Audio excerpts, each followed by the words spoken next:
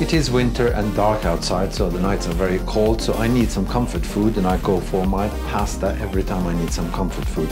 I'm going on trend, hence the black outfit, and I'm making black pasta. This pasta is colored with charcoal because I'm making a vegan dish today. I'm coloring this black pasta with these beautiful, colorful baby cherry tomatoes. I'm just gonna add some salt to water and a bit of olive oil.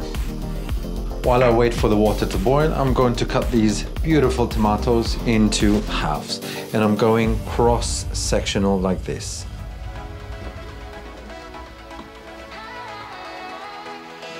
There should be enough tomatoes for this dish. The water is boiling. I can put my pasta in there. I want it al dente. I don't want to overcook it yet. Into the boiling water.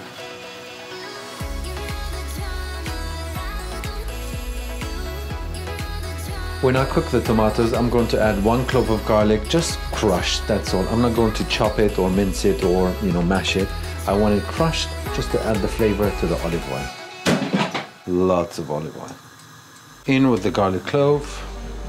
Now the olive oil is really hot, as you can see. It is now time to drop these tomatoes very quickly.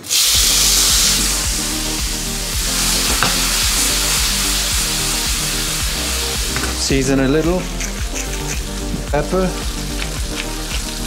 and lots of chili flakes. Pasta is done and now I need to drain it. Okay, now it's drained. As you can see, it's beautiful, black on black. A little bit of olive oil to keep it nice and shiny.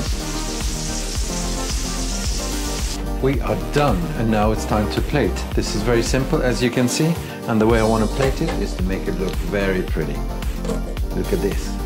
A little bit of tomatoes at the base, on the sides.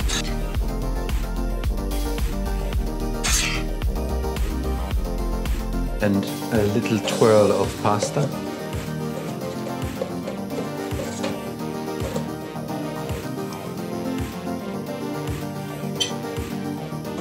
Now the final layer of these tomatoes, just to add this beautiful color. Last but not least, what is Italian food without parsley?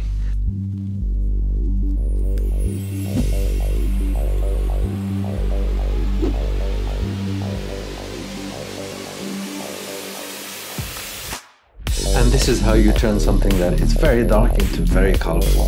My winter has turned into spring and I'm ready to eat this. And you know what they say, once you go black, there's no way back. Time to eat something.